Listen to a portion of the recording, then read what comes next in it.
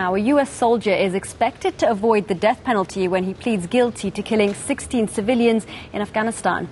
The lawyer representing Staff Sergeant Robert Bales says he will admit to charges of premeditated murder at a hearing next week.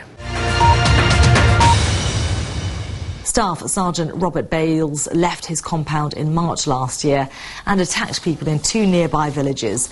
Most of the victims were women and children.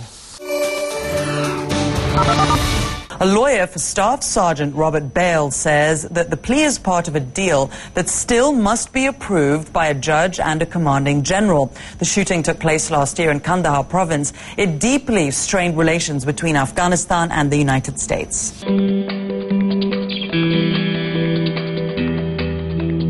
The killings in 2012 remain one of the worst atrocities of the Afghan war and created such anger in the country that the US temporarily halted combat operations.